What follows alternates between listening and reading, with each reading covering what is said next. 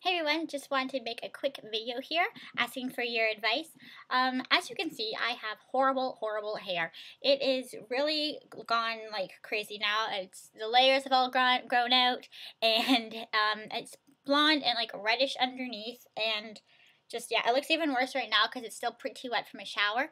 But I'm still going to keep it blonde, and just would really like your advice on a cut style, whatever. So if you could please send me like a video or pictures or comment or whatever of some advice that you could give me, that would be really great because I would like some nice looking hair. So yeah, let me know and I'll see you later. Bye.